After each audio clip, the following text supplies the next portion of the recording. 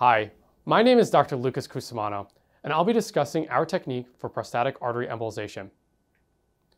The prostate is typically supplied by two prostatic arteries, one on the right and one on the left. The goal of PAE is blockage or embolization of the prostatic arteries, which leads to a decrease in size of the prostate gland and improvement of urinary symptoms. The first step of the procedure is placing a small access sheath in either the upper thigh or wrist. The entire procedure is performed through the small access sheath and no large incisions are needed. We then navigate a small catheter measuring less than 2 millimeters under X-ray guidance into the pelvic arteries. We perform an angiogram from this position. An angiogram refers to an injection of contrast through a catheter that allows us to take a picture of the blood vessels.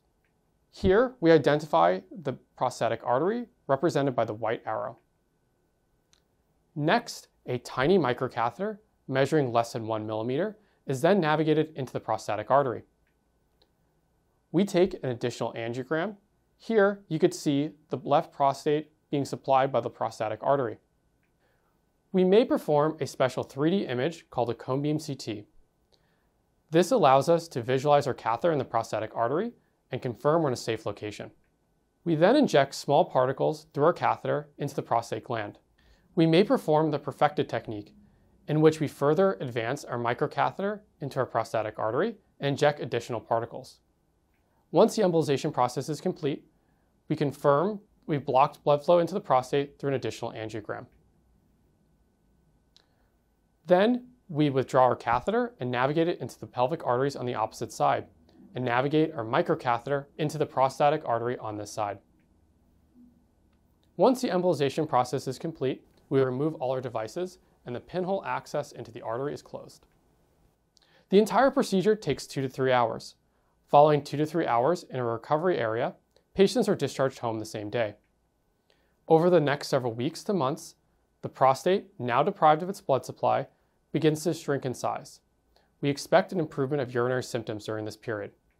There are several advantages of PAE. First, it's essentially painless, only requiring some local anesthesia and light sedation.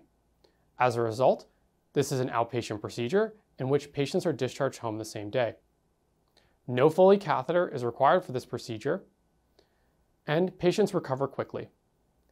PAE has an excellent safety profile, including a lack of urinary incontinence, minimal blood loss, and maintenance of sexual function. If you have any questions about PAE or would like to learn more, please contact our UCLA Interventional Radiology Clinic, or you could email me directly at the email on the screen. Thank you very much.